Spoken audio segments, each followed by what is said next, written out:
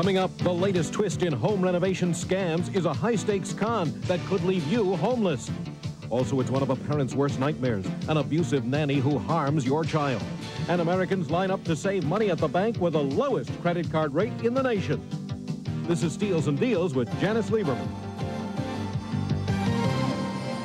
Welcome. We would like to warn you about a new scam sweeping the country. It's called equity theft, and the results can be devastating. Victims are left with mountains of debt and are in danger of losing their homes. David Horowitz has more from our Los Angeles bureau. David? People posing as legitimate contractors and loan brokers are going through major cities like Los Angeles, usually in the minority communities, offering homeowners loans to improve their properties. But once they get their hands on the money, they abandon the work, sell the note to another lender, and leave the homeowner to pay off the worthless loan. In many cases, the victims can't pay off their mortgage, and they lose their homes through foreclosure. Betty Young of South Los Angeles refinanced her home to pay for remodeling. It was the beginning of a nightmare. Betty, this man said he was going to finance your house, refinance it. How was he going to do it? Well, he made me a loan, and he said that he would refinance my house and that he himself would do the repairs on the house out of these funds that he was supposed to acquire from me. He has received his fees. The brokers have received their fees. I received $1,000 out of this whole loan. $1,000 out of the loan? That's all. And what have they done? Well, they wrecked my house, really. What did it look like before? Well, before they wrecked it, it was in pretty good condition. But afterwards, all of my windows are gone. They've taken all of that out. The floors have been ripped. The walls have been ripped. The inside components of the house are gone also. So it's no way that I have the money to refurbish this house now. Also, along with that, I've got a letter from the county stating that I have to do something with this house. I have no monies to do anything with this house. But what about the repairs to the house that he was supposed to make to bring it up to code? I don't know. I don't know. She now has a $65,000 first, a silent $31,000 second, a gutted house, and very little else. Is this a scam? Sure, it's a scam. But it is a matter of, it is not only Betty Young, but the whole, mainly the South Central neighborhoods have been targeted for that right now. And because these are good properties, they're big properties, and they know who's weak. And of course, you're going to pounce on the weak one. And this is what's going on right now. With this case that you're talking about, it's very sad. The woman has 5 children. The property was torn, and it was a guy that she trusted and can't get a hold of him now. Gloria Young now has a lawsuit pending against those involved in this scam. But even if she wins her suit, getting her money back and rebuilding her house could take years. Meanwhile, she's left with no home to live in and a huge mortgage payment hanging over her head. Tomorrow night, I'll look at some ways she can fight back and avoid becoming a victim of this kind of ripoff. And that's it from Los Angeles. Janice? Thanks, David. Well, David, there's a new movie out that has some parents worried about the people they hire to care for their children. It's called The Hand That Rocks the Cradle. It's just Hollywood fiction, but the fact is, in real life, things do go wrong, sometimes very wrong. Tracy Bryan has more.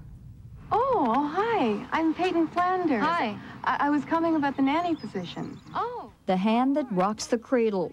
A nanny nightmare shaking parents' faith in real-life babysitters. John Lewis's worst fears turned all too real when he and his wife, suspecting the abuse of their 2-year-old daughter, set up a hidden camera when the babysitter was there.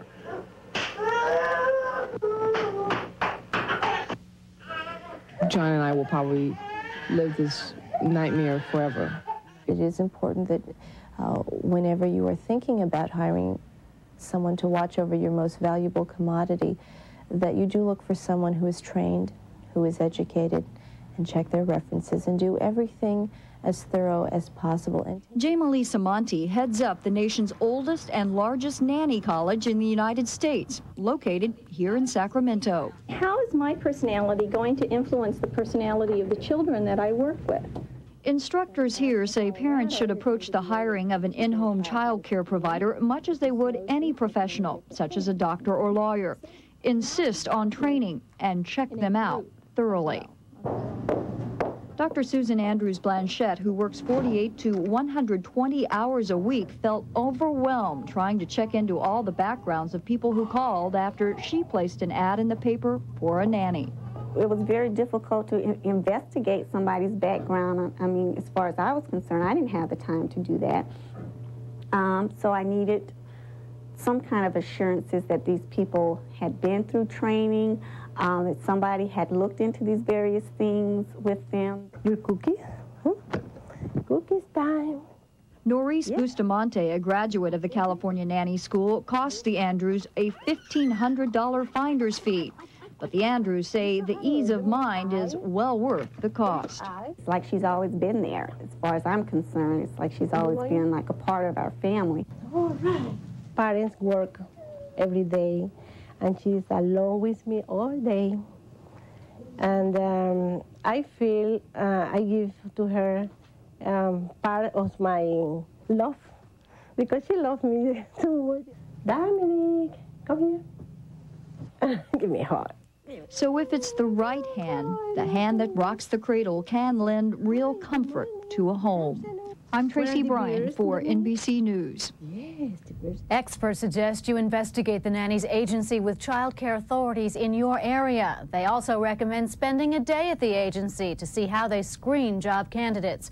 Also, check the nanny's references, even if they're overseas. Ask direct questions about the nanny's personality and performance.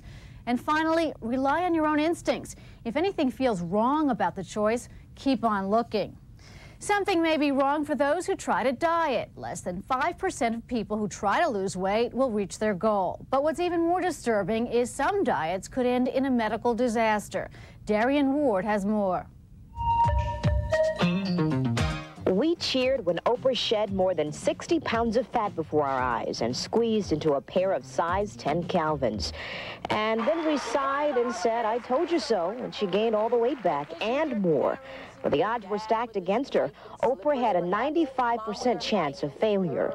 Last October, the Federal Trade Commission accused OptiFast, the same liquid diet that Oprah promoted, as well as MetaFast and UltraFast, of misleading advertisements about the safety and long-term success of liquid diets. The FTC said these diet programs failed to disclose either the health risk associated with them or the need for physician monitoring to minimize these risks. And under an agreement with the FTC, the three companies agreed to change their advertisements to reflect documented facts. The potential for problems is great with these and other low-calorie diets. They can cause all sorts of problems, including heart attacks, strokes, kidney infections, irregular heartbeats, circulation problems, gallbladder disease, and loss of protein and minerals. One weight loss program at St. Joseph's Hospital also uses a liquid diet.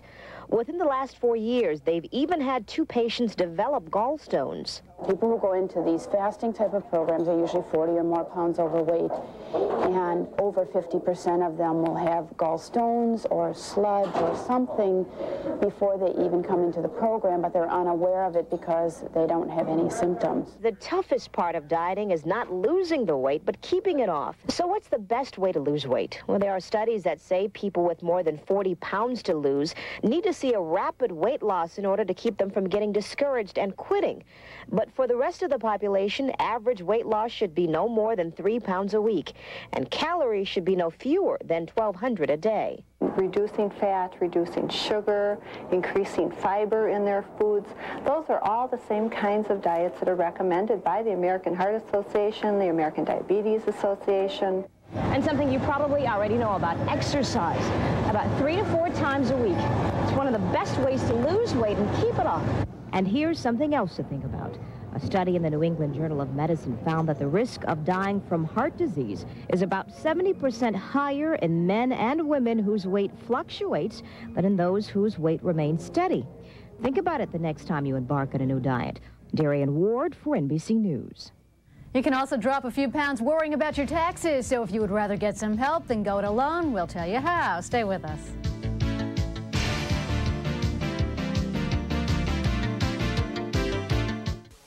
I want to show you why my Dirt Devil is the world's best-selling corded hand vacuum. Okay, Sam. Now, the toughest test for any vacuum is pet hair. So I gave my Dirt Devil a strong motor and a revolving brush just like an upright. And if it's powerful enough to clean up this mess, imagine what it can do with a dirty carpet. You could say Dirt Devil is man's best friend. Well, almost. So get a Dirt Devil and put the power of an upright in the palm of your hand. We come from a land where the welcome home can make the journey worthwhile. So it's not surprising that our airline has earned the reputation for making travelers feel at home all over the world. While some would say it's just the Australian spirit to go further, others know that spirit simply as Qantas.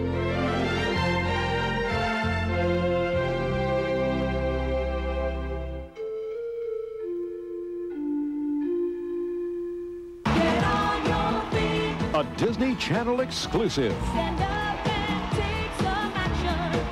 Taped during a triumphant Into the Light World Tour, Gloria Estefan reflects on a career that has spanned tragedy and triumph. I was so anxious to get out there on the stage and show people that I was all right. A world television event that can only be found on the Disney Channel. Gloria Estefan, Going Home. Premiering during the Disney Channel's free preview, January 31st through February 3rd. What's the worst part of treating your worst colds? A cold medicine that leaves me spacey. Well, it's the cold medicine that can zonk me out. I hate that. It's like I'm off in the ozone somewhere. Groggy, spacey. Introducing Sudafed Severe Cold Formula. If it could help stop the cough and the fever, but not stop me from getting to work, that'd be great. The first Sudafed cough, cold, and flu tablet, and it has nothing but maximum strength ingredients. All that and it won't knock me out? Perfect. New Sudafed Severe Cold Formula. Maximum strength without drowsiness. They say you can please some of the people all of the time, and all of the people some of the time. But you can't please all of the people all of the time. Or can you? Special Accord leases are now available. See your nearest Honda dealer for details. We're the Dolans, inviting you to join us here on CNBC for some smart money ideas. Whether it's stocks, bonds, taxes, or investments in general, join us with your questions and for expert advice. That's at 6 p.m. and 10:30 p.m. right here on CNBC.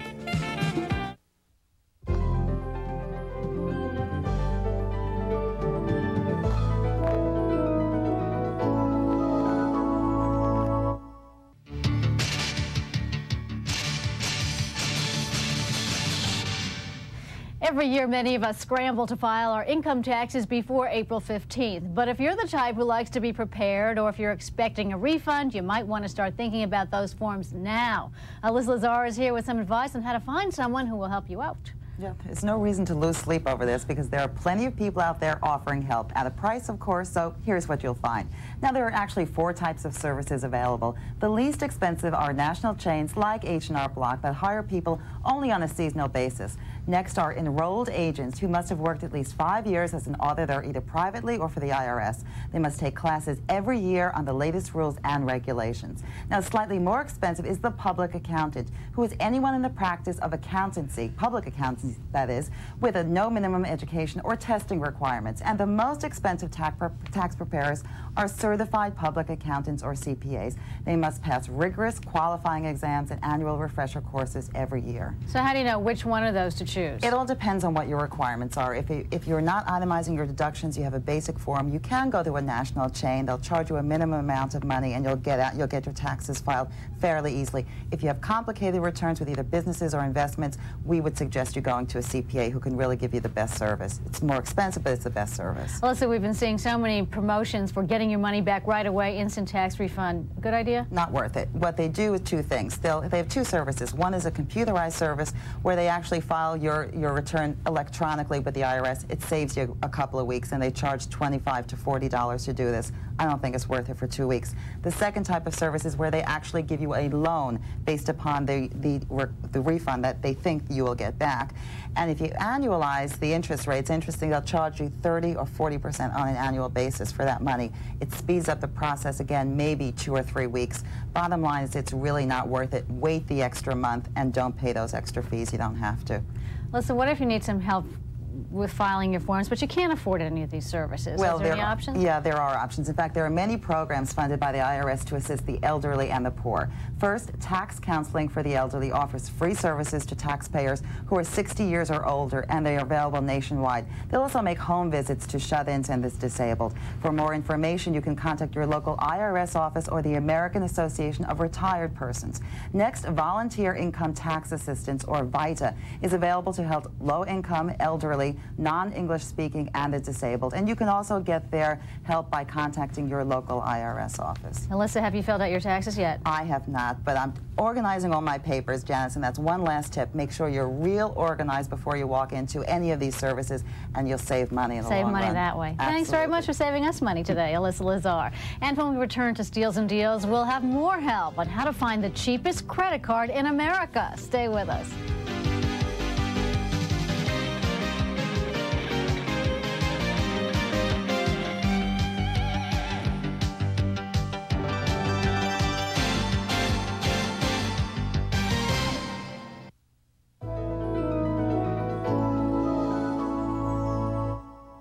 Steals and Deals, sponsored in part by the Disney Channel, the finest in family entertainment. A Disney Channel exclusive. Taped during a triumphant Into the Light World Tour, Gloria Estefan reflects on a career that has spanned tragedy and triumph. I was so anxious to get out there on the stage and show people that I was all right. A world television event that can only be found on the Disney Channel. Gloria Estefan, Going Home. Premiering during the Disney Channel's free preview, January 31st through February 3rd. You can't change the world, but you can change the way you live. Like serving more Dannon yogurt to you and your family. You see, where the world is filled with stress, Dannon is filled with calcium, potassium, and real yogurt cultures. Where the world is relentless, Dannon is relaxing, rejuvenating. So while you can't change the world, your life is in your hands. Make Dannon yogurt a very healthy habit for life. What's the worst part of treating your worst colds? A cold medicine that leaves me spacey. Well, it's the cold medicine that can zonk me out. I hate that. It's like I'm off in the ozone somewhere. Groggy, spacey. Introducing Sudafed Severe Cold Formula. If it could help stop the cough and the fever, but not stop me from getting to work, that'd be great. First Sudafed, cough, cold, and flu tablet, and it has nothing but maximum strength ingredients. All that and it won't knock me out? Perfect. New Sudafed Severe Cold Formula. Maximum strength without drowsiness. Next time you need a hotel, think twice. Embassy Suites. 2 big rooms, 1 big suite. Embassy Suites. A place to work, a place to play. Embassy Suites. Breakfast is free. Evening beverages too. Embassy Suites. Think twice. Twice the hotel. Call 1-800-EMBASSY. Excuse me, do you know what stock options are? I wish I did. When is the weak dollar good for business? Good? I don't know. The world of finance and investing can be pretty confusing unless you call for this. The Wall Street Journal's video guide to money and markets. It explains the markets in clear, simple English and brings them to life. This exclusive 30-minute video is free when you call for 13 weeks of the Wall Street Journal. for just $37, over 20% off the newsstand price. Subscribe to the Journal and get a daily view of the whole world of business and how it affects you. Information you know you should know. Call now, and you'll be ready next time someone asks you, are munis always a safe investment? I'm not sure. Call toll-free 800-942-3200 for 13 weeks of the Wall Street Journal and your free video on money and markets. That's 800-942-3200.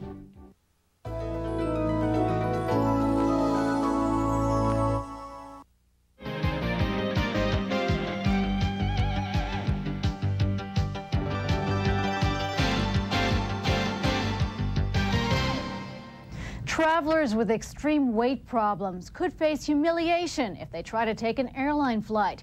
That was the experience of two Southwest airline passengers who have filed a lawsuit after being forced to pay for an extra seat.